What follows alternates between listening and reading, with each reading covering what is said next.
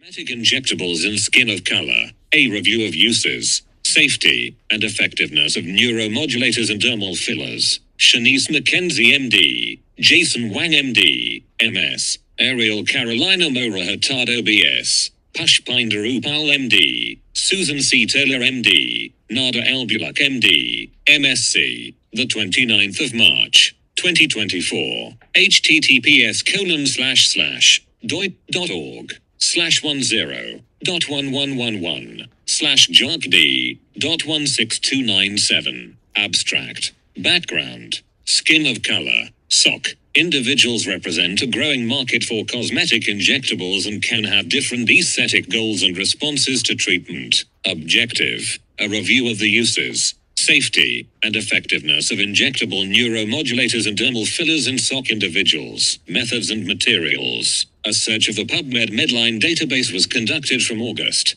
1960 to December 2020. Studies that were included either had a focus on SOC (20% SOC study participants, or dedicated article content commenting on the safety and/or efficacy of injectables in SOC participants. Results. Of the 503 publications identified, a total of 88 articles were selected for this review. Differences in aging and cultural factors can influence aesthetic goals amongst SOC populations. Available data suggests that botulinum toxin, BTX, and dermal fillers are safe and effective in SOC populations, with the largest amount of data existing for Asian populations. There remains a paucity of research on Black and Latinx populations. Conclusion. BTX and dermal fillers are generally effective and well tolerated in SOC populations, particularly Asian populations for which the greatest amount of data exists. More high-quality, randomized controlled trials in Black and Latinx populations are warranted. 1. Introduction.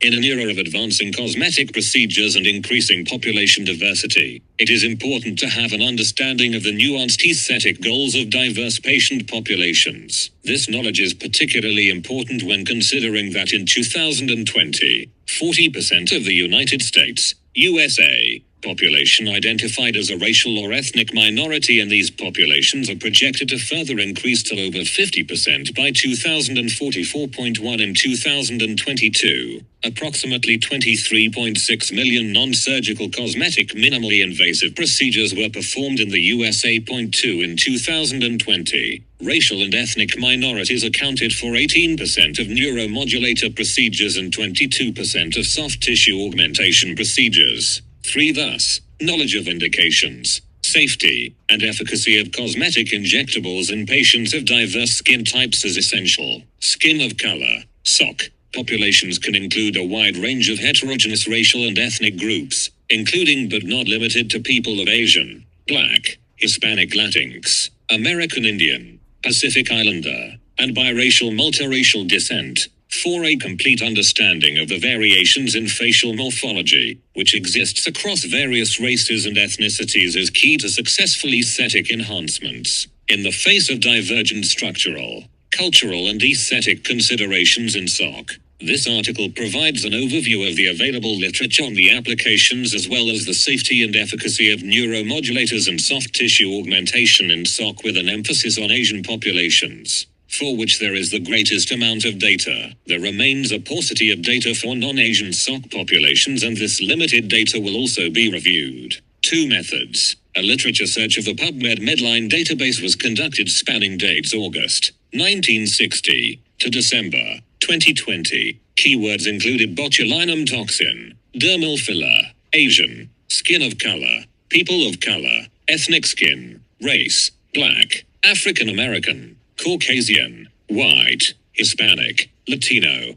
Fitzpatrick, and variations of these terms. Criteria for inclusion included a focus on SOC (20% SOC study participants or dedicated article content commenting on the safety and/or efficacy of injectables in SOC participants, being written in the English language, and institutional access. Priority was given to randomized controlled trials, and other included study types were meta-analyses, reviews, prospective and retrospective studies, case series, case reports, and expert consensus guidelines. Articles were excluded if they did not include human subjects. participant racial and/or ethnic demographics, if not published internationally, use of injectables for non-facial cosmetic purposes, or if injectables were used in combination with other therapies, laser, grafting. 3 results. Of the 503 publications identified through the search strategy, a total of 88 articles were selected for this review.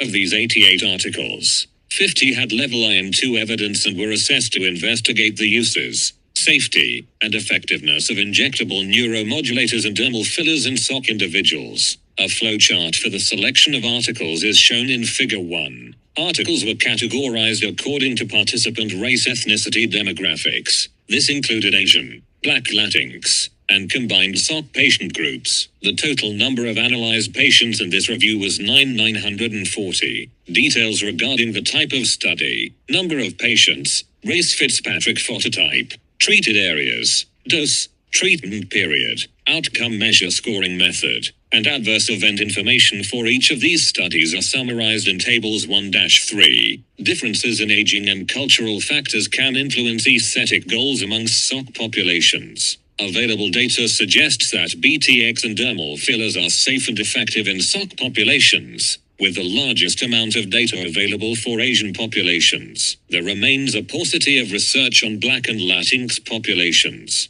Figure 1. Open in Figure Viewer. PowerPoint. Flow diagram for review of injectable studies on skin of color, SOC.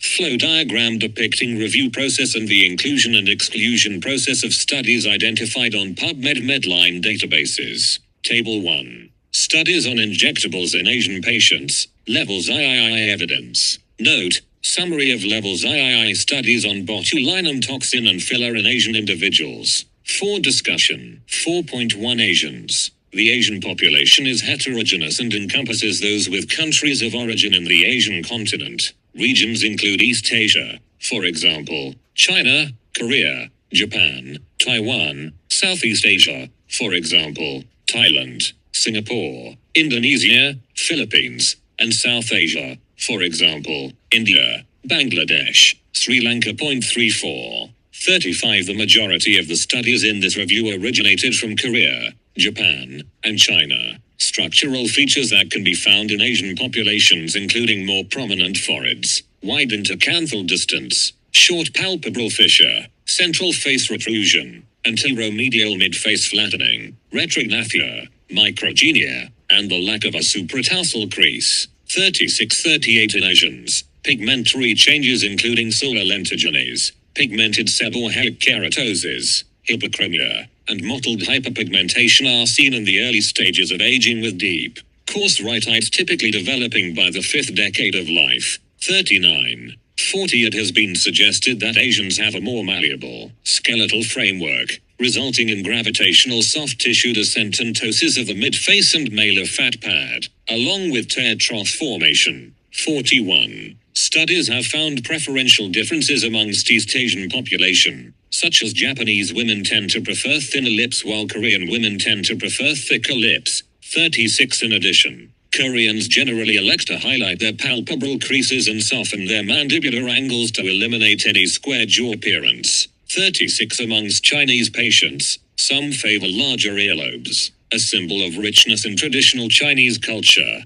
42. Multiple high-quality studies have assessed the safety and effectiveness of botulinum toxin, BTX, in the treatment of glabellar lines in Asian populations. Table 1. 2 double-blind, randomized, placebo-controlled studies demonstrated that BTXA was effective in treating glabellar lines in both Chinese and Japanese subjects. 8. 11. The response rate at maximum contraction at day 30 was 94.1% in Chinese subjects. 11. Which was similar to the 88.6% response rate in Japanese subjects. 8. In another study of glabellar line treatment in Japanese subjects, 20 U doses of BTXA provided longer duration, greater subject satisfaction, and greater subject rated improvement compared to 10 U doses, while both doses provided long-term safety and efficacy. 9. Comparing Asians to non-Asians in a pooled analysis of 4 Phase 2/Phase 3 trials.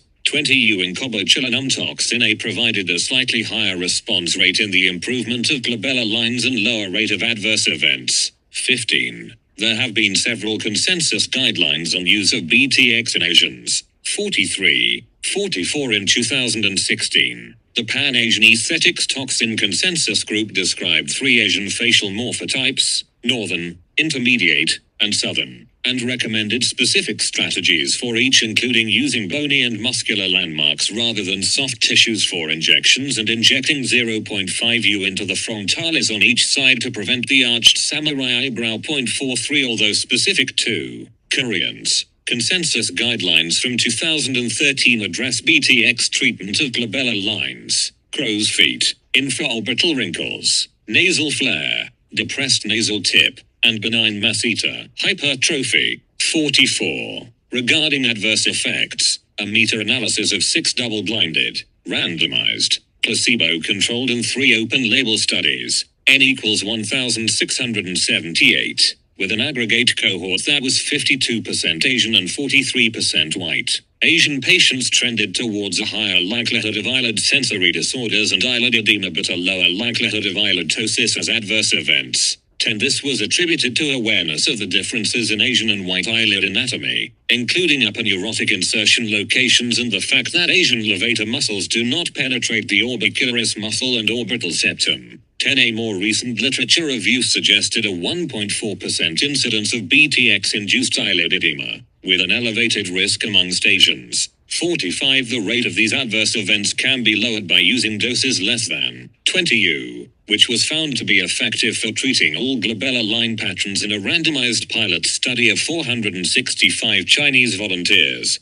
46. Though lower doses of BTX may help reduce the rate of adverse events, as discussed by Kawashima et al., a shorter duration of response after treatment may be observed with the use of 10 U doses as compared to 20 U doses. 9. A common off-label use of BTX in Asians is for masseter muscle hypertrophy to reduce the width of the lower face, converting a square face to a more oval shape. 35. This minimally invasive strategy has largely replaced surgical resection of the masseter rimibotulinum toxin B, onibotulinum toxin A, and incabotulinum toxin A have been studied for this indication. Rimibotulinum toxin B has similar efficacy to onibotulinum toxin A, but may have a shorter duration of action. 13. And incabotulinum toxin A has been established as non-inferior to onibotulinum toxin A. 12. In Indians of Asian descent, BTXA injections every 12 weeks were effective at maintaining significantly reduced masseter volume through a 4-year follow-up period. 19. Other studies have found this application of BTX to be generally both safe and effective. 6, 7, 16, 19. 47. 49. However, high-quality randomized controlled trials evaluating the safety and efficacy of this treatment are lacking. 50. Regarding safety, the incidence of complications included temporary mastication force decrease, 30%, bruising, 2.5%, headaches, 0.58%, smile limitation, 0.15%, paradoxical bulging, 0.49%, subzygomatic volume loss, 0.44%, and sagging, 0.4%. In a recent study, 50 injecting within the safe zone, described as 3-4 different locations at least 1 centimeter from any border, was recommended to prevent complications. 51. Many of these complications are transient. 51. 52. Dermal fillers have been studied extensively in Asian populations. Table 1. There were several studies evaluating the safety and effectiveness of hyaluronic acid, HA fillers for the treatment of nasolabial folds, NLFs, in the Asian population. 20, 27, 31, 33, 53, 54. Generally, HA fillers were effective for the treatment of NLFs in Asian patients with significant improvement in the appearance of moderate to severe NLFs. 27, 31, 33, 53, 54. Adverse effects included injection site swelling and pain, but the majority were mild to moderate and transient. 20, 27, 31, 33, 53, 54. Other studies are highlighted in Table 2. Table 2. Studies on injectables in Black and Latinx patients. Levels III evidence. Note, summary of level III studies on botulinum toxin and filler in Black and Latinx individuals. Regarding adverse events, There have been case reports and case series of granuloma formation, soft tissue embolism, skin necrosis, and non-inflammatory nodule of the chin. 63-67 vascular compromise can result in visual impairment. 68 large volume HA fillers may also cause bone resorption in the mentum and lesions, which doesn't impact the aesthetic result, but should be disclosed to patients in informed consent. 69 of note, this has not been studied in other racial ethnic groups. Consensus guidelines for use of fillers capture the specific aesthetic goals of Asians. 35, 70, 71 when injecting the mid-face. Volume should be placed in the medial half to correct structural deficits of the medial maxilla with projection and to restore volume in older patients. 35 caution should be exercised when volumizing the lateral mid-face to avoid augmenting the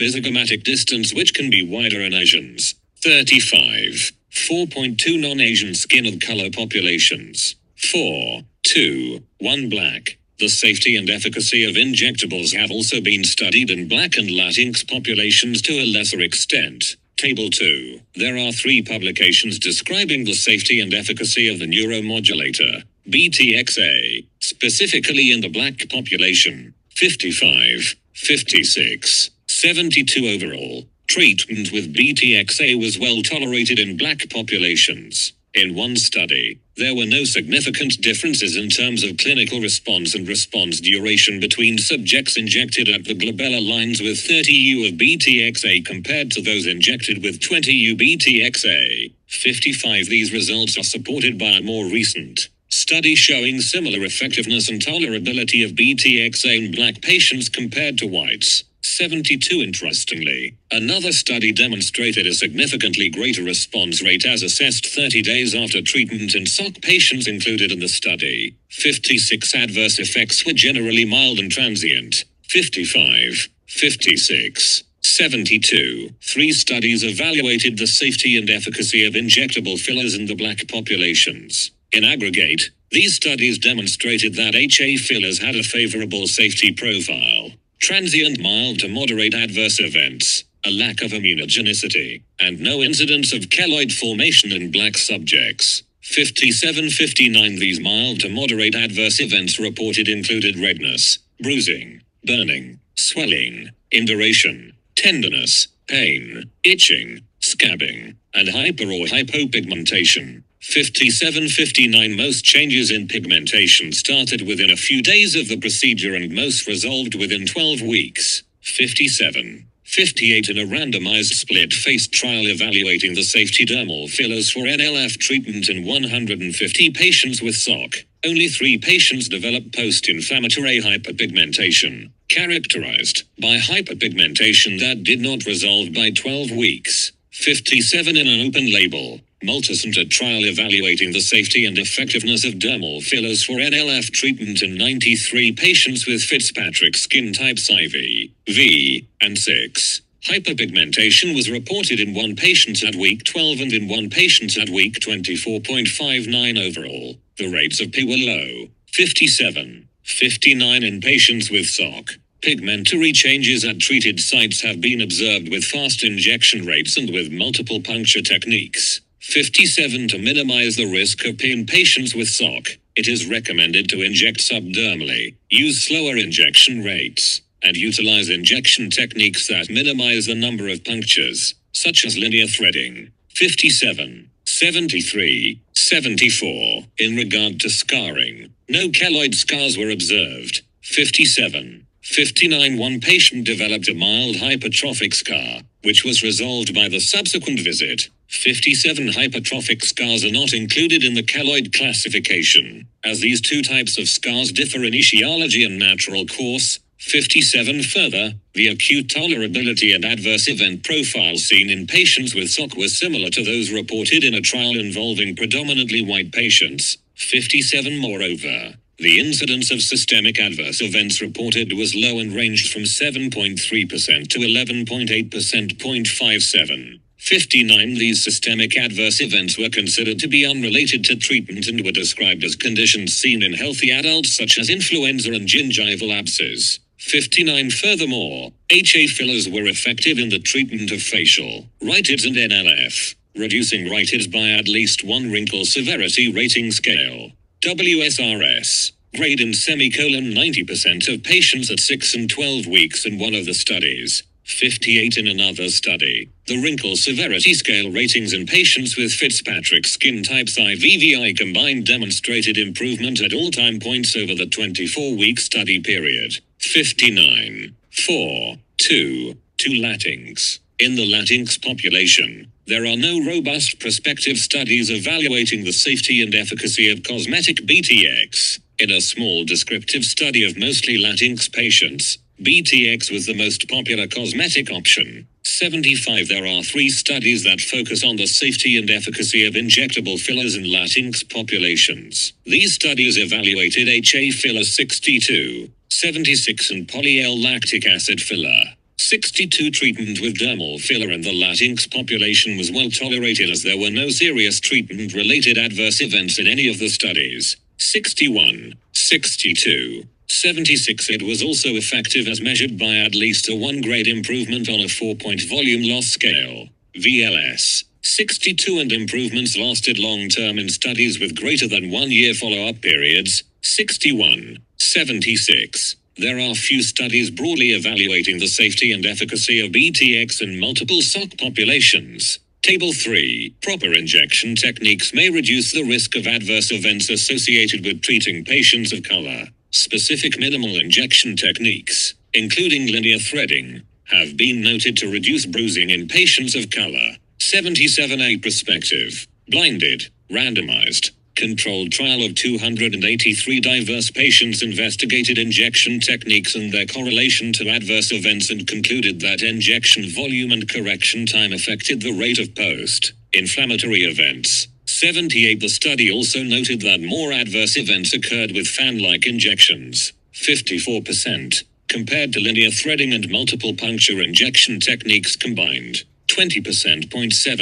Table 3. Studies on injectables in combined skin of color, SOC patient groups level III evidence. Note, summary of level III studies on botulinum toxin and filler in combined SOC populations. 5. Conclusion. Neuromodulators and dermal fillers are useful and safe as cosmetic and anti-aging treatments in SOC populations, with the greatest amount of data supporting its use in Asian populations. These injectable agents offer patients effective treatments with minimal downtime and complications. During cosmetic consultations, physicians should consider the impact of different cultural beauty norms on the aesthetic goals of diverse patient populations. In this review, most of the recent data and formal consensus guidelines on injectables originated in Asian countries with a relative paucity of research on Black and Latinx populations. Therefore, more studies with Black and Latinx populations are warranted to fully understand and strengthen recommendations regarding the efficacy and appropriate use of cosmetic injectables in all skin types. Additionally, as new injectables,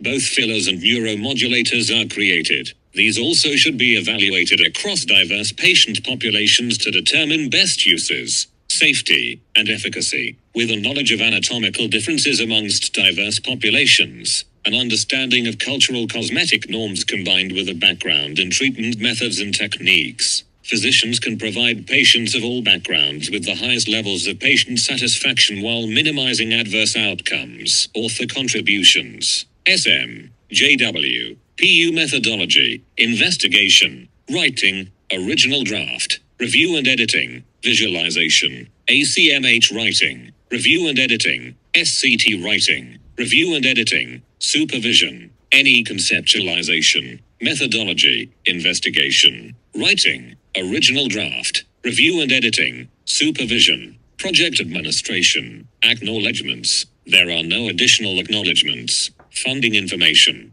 No funding was received for this work. Conflict of interest statement. Dr. Elbuluk is the director of the Skin of Color and Pigmentary Disorders program as well as the Diversity and Inclusion program at the University of Southern California. She serves as a consultant for Avita, Synthes, Insight, Visual DX, La Roche-Posay, Barsdorf, Unilever. She has served on advisory boards for Allergan, Eli Lilly, Galderma, Insight, Pfizer, Janssen, La Roche-Posay, L'Oreal, McGraw-Hill, Dior, She has been a speaker for Estee Lauder, La Roche-Posay, Scientis, Medscape, Beiersdorf, Dior. She has received royalties from McGraw-Hill Book Royalties. She has served as an investigator for Avita. Dr. Taylor has been a speaker for Beiersdorf, Liv Derm, L'Oreal USA, Medscape, and MJH Life Sciences. She is on the advisory board for AbbVie, Arcutis, Avita Medical, Beiersdorf, Biores, Bristol Myers Squibb, Cara Therapeutics, Dior, Eli Lilly, EP Health, Evolus, Galderma, Hugo, J&J, L'Oreal USA, Medscape, Pfizer, Regeneron Sanofi, Scientis US, UCB, and Vichy. She is a board member for Mercer Strategies. She has received royalties from McGraw-Hill Book Royalties. She does contracted research with Allergen Aesthetics, Concert Pharmaceuticals, Chroma Pharma GmbH, Eli Lilly, Pfizer. She has ownership interest in Armis Scientific, Glogetta, and Piction Health. The remaining authors have no conflict of interest to declare. Ethics statement. The authors confirm that the ethical policies of the journal, as noted on the journal's author guidelines page, have been adhered to. No ethical approval was required as this is a review article with no original research data. Open research.